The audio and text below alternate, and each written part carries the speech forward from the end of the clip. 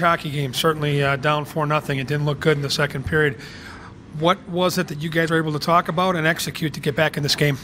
Well, I think we had a good span of 20 minutes of our old hockey like we've been playing before, and it's great to play like that and seeing everybody do their roles and everybody's everybody's producing at that point, and it's bringing that for 60 minutes, and we can do it. It's just these sting a little bit, but we're going to be fine. You knew Winnipeg would come with a pushback in the third period. How devastating was it to see them get the only goal of that period? Yeah, it was tough.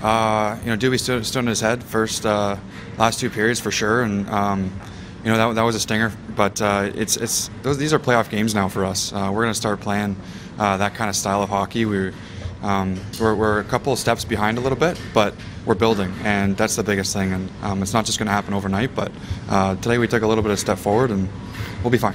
The game within the game was Chris Stewart got 2 goals. You had a helper. Your line was very productive. How did you guys execute that? What was the matchup there?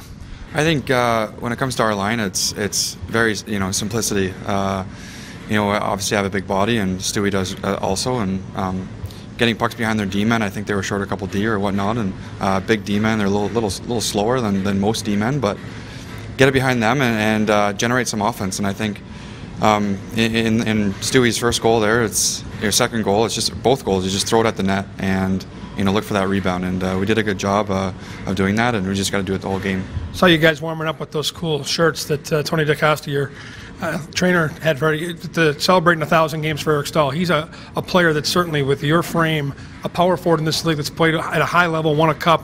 What kind of mentor has he been to you?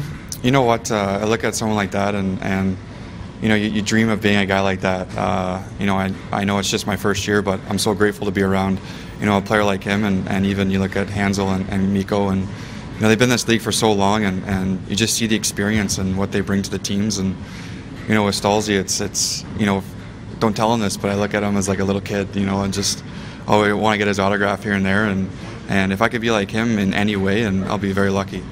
He's a heck of a mentor to have. Solid effort. I know it wasn't the result you wanted. We'll look for better results on Tuesday against the Sharks. Yeah, thanks for having me. Tyler